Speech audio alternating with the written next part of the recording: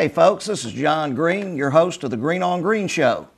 And my brother Richard couldn't make it today, so I'm going to do the show with Erica Snyder, and she is with Sundance Power Systems, and we're going to be talking about solar today.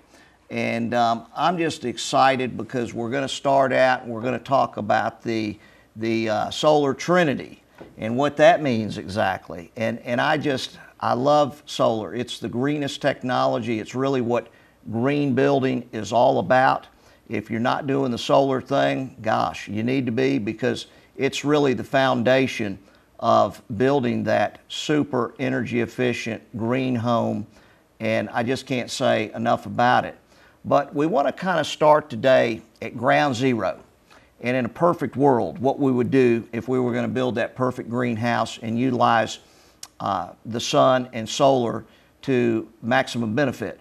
And I guess the first thing we would do, we've got a compass out here on the table. And I guess the first thing we would do in our perfect green world, and what we try to convince every homeowner to do, is we want to find that perfect small lot, preferably an infill lot, where we can utilize everything green about it, have the least impact on the environment. We want to position our house within 30 degrees of due south. And correct me if I'm wrong on any of these points as I kind of talk a little bit.